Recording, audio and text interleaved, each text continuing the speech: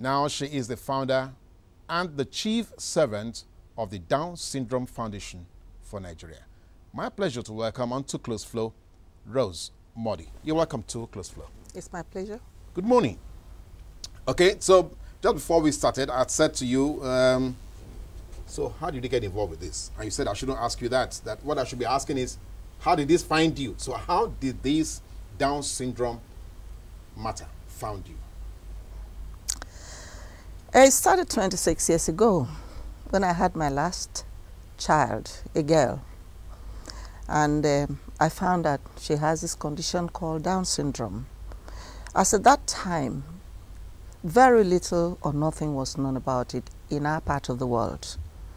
Incidentally, I had her here in Lagos in one of the best hospitals.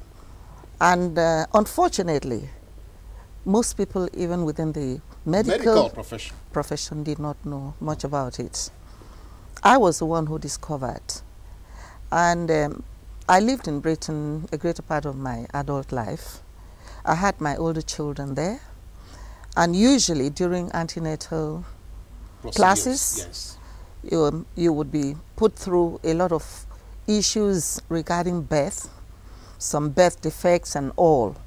And it was during one of the antenatal clinics that I attended that Down syndrome was discussed. And I actually forgot about it, but somehow, 10 years down the line, my last child happened to have that condition.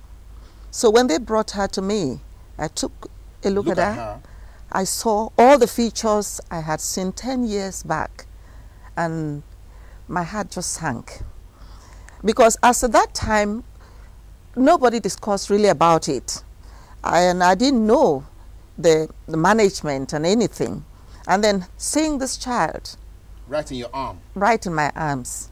And in our country. I was quite devastated. But I wanted to be convinced, reassured that there was nothing wrong. I called the matron who was there as at that time. I told her, I picked up the baby, I looked at the baby. I said, take a look at this child.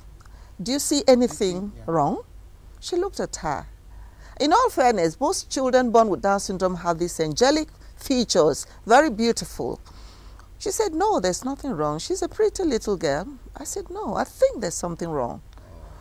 And I showed her all the stigmata, all the things we were shown during the classes, the features and so on. I said, look at her eyes. Look at the back of her neck. I looked at her palm. I looked at her toes. All the stigmata were there, complete. She looked at me, looked at the baby again, and then asked me, are you a medical doctor? Now, okay, before you answer that, because we know you're an engineer, so that our viewers don't get confused. Now, is she a medical doctor or not? Now, but I just want to hold your breath, you know, and so how bad was it for you? I mean, psychologically, that first moment when you discovered this, how bad was it? I can't describe it really now, but I know that I was totally devastated. I mean, the dream of every mother is to have a healthy child. You have aspiration, what the child is going to grow up to be, and all whatnot. Because I think we parents live our lives through our kids. And then to see that this child would be somehow challenged, I didn't know. I was actually very, very devastated. Now, I asked that because I'm trying to look at other mothers who probably may not even have had the privilege that you had because you had some level of foreknowledge because you've been exposed so well what the conditions, the symptoms should be. So what can you say to other mothers who may not be as privileged as you are? Well, that's actually why the organization is here. Beautiful. To counsel parents and educate them, because ignorance is a bane of our society. And something you don't know about could be very bad for you psychologically. But if you have knowledge of a particular thing, you are well able to handle it properly. And I was able actually to handle it because after that initial shock, I then came back together and said, now, I can't wish this child away. Therefore, what next? Then I needed to put things in place to make sure that she had a good future. Life. That's Yes. right. So